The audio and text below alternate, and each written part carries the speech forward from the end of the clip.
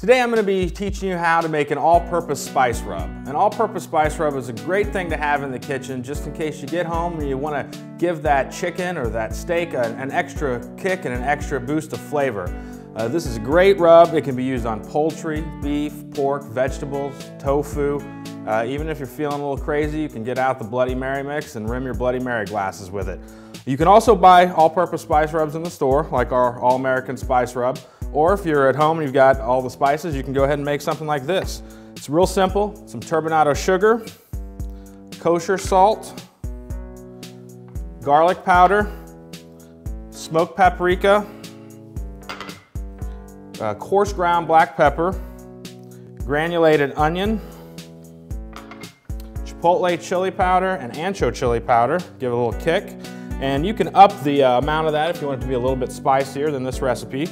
We got some cumin, and finally we got some mustard powder.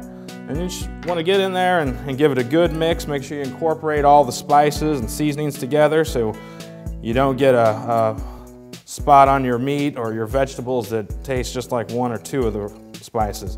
And I like to get in there with my hands and just crush up some of those bigger pieces that seem to always be in those spice jars.